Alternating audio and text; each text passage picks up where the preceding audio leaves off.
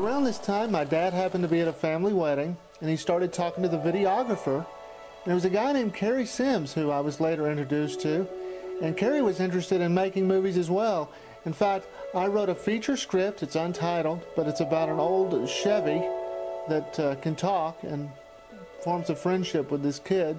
We were going to make it. The project never happened, but as it turned out, that was the best script that I could have written at the time, because not only did it lead to a collaboration with Kerry for many years, but a great friendship, which we still have to this day. With our next project, I was determined not to produce another stinker. So I was hesitant to write out a script. Rather, I wrote it to Stravinsky's The Rite of Spring. The idea was, when there was a texture change in the music, the next shot would come along, and the composition itself would keep the movie from dragging, and it worked.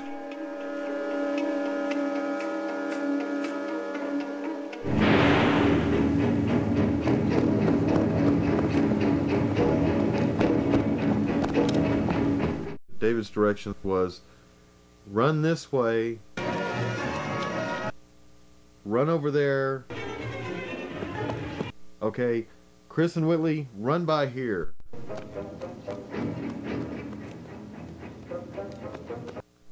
And basically all day long, all it was run, run, run.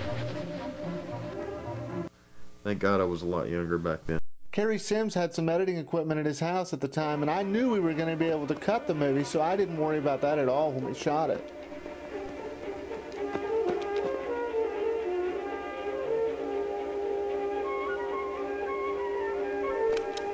The Forbidden Zone earned the studio its first award from the American Film Institute, and it's still a short film that I'm proud of. I signed up with Salmons, the local cable provider in Fort Worth at the time, and took their free public access video course so I could use their editor for our movies. But before any of that could happen, May 25th, 1983 arrived, the day I'd been waiting for years. Yes, it was the day I graduated from R.L. Pascal High School, but I'm talking about the premiere of Return of the Jedi. I dragged my father to see Return of the Jedi, and after that sat him down and screened The Forbidden Zone, and he saw The Forbidden Zone, and he saw what a difference having an editor made. And he didn't hesitate. He co-signed for a bank loan for $5,000, and we got my Panasonic editing decks. He built a permanent bench for them there in the office, and we were set up. We couldn't do dissolves. We still had to do fades in the camera. It was just straight offline editing. And we would edit or do rough cuts of our 6 final movies using those decks, and do several audio dramas using those decks. I love those Panasonic editors. In fact, when we first got them, I was just messing around learning how to set up edits. And we had nothing offhand to edit right away, so I took some clips from T.J. Hooker and got creative and made myself a TV star. My favorite bit that we did came from a T.J. Hooker episode in which Leonard Nimoy guest starred, and I decided to try my hand at a little dialogue replacement. Fuck! After doing those little bits and learning the basics with the editors, I decided to recut The Forbidden Zone and tightened it up, and then I felt ready to move on to our next project. A lease on life. In a lot of ways, it was like starting over again, because we were going to do a narrative movie with dialogue, and we were going to be able to edit it. And I wasn't going to rely on music as a crutch. We were going to try to make a real bona fide movie. But it was just me and Chris Freeland, basically. And when I'm in frame, Chris is behind the camera. And when Chris is in frame, I'm behind the camera. There's some 2 shots of both of us, and there's nobody behind the camera. We just set the camera on the tripod and let it run. I made out a will. You're a bit young for that. No, I'm not. Come on, Michael, you're only 19. Yeah, Leslie was only 16. How old do you have to be to die? David gets in his car and drives off, and I chase him, and it was a lot of fun because David had found a way to use his editing decks to set the knob on a certain way, and it actually made the camera action go a little bit faster.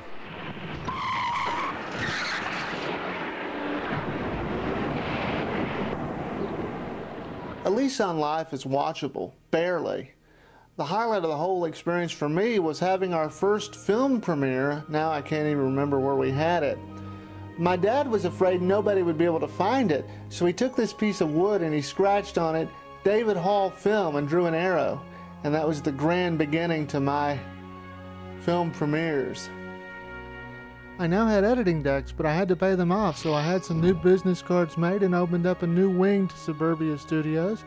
I began videotaping weddings and editing them, and did that for a couple of years, and that led to a great gig with Miss National Teen in 1986.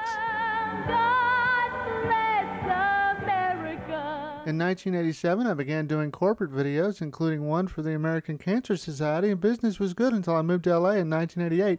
But back in 1983, when we were doing A Lease on Life, my mom took a job at the Dean of Students' office at TCU, so I can enroll there in the fall as a freshman and go tuition-free.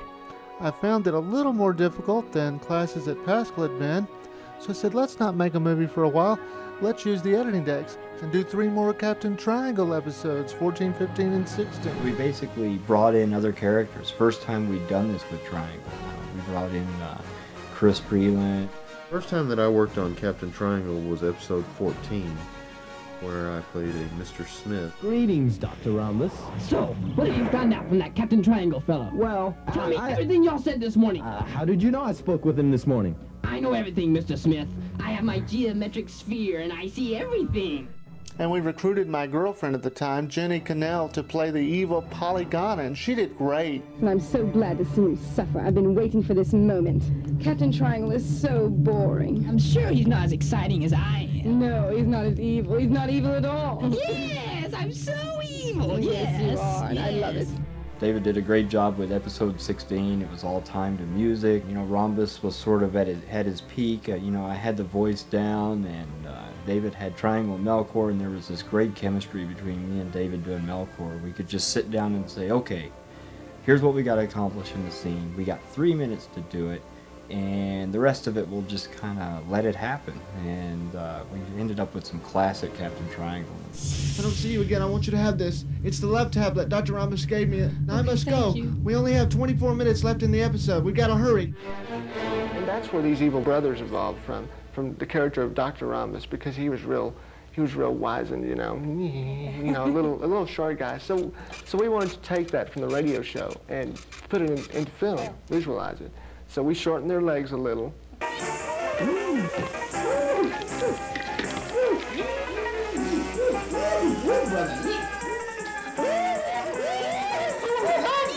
We kind of brought in some Triangle elements as far as our voices for Rancor and Itch. You know, when the first idea first came up, it was a real short film, and we managed to expand it. Everybody was really involved with it, and it was a very creative idea, a very unique idea. You know, we had a tight schedule, and we had a lot of fun doing it. We shot it over a spring break. The whole first day's filming had to be canned because the backdrops were shining, and we couldn't tell it in the camera at the time, but they were all shiny and they were supposed to be black. It was supposed to be nothing in the background. It looked like cardboard and painted over, which is exactly what it was. It looked really bad. Camera placement is real important because like if the camera's at an angle and one person is on the left side of the screen, the other person's on the right, and they throw a punch and it doesn't come within 4 feet of them, then they go, oh, it looks silly. But if you have one person in the foreground and one kind of in the background coming over the shoulder shot, the same punch can look excellent. And with Shadow Games, it all came together. I continued to rely on music to compose a movie to, but this time I took it to a higher level. Now kill the witch! My dad contributed a lot to that movie. He built the rigs for Rancor and Itch's legs. He also built the Rancor and Itch Sensorium set. I remember when we screened a rough cut of Shadow Games for my dad, his eyes just lit up and he laughed. He loved it. Shadow Games won a major award from the American Film Institute, the studio's second award, and it was shown on the movie channel. Add to that, I got invited to Hollywood to accept the award. So Shadow Games was a great experience and remains my favorite of our undergraduate movies.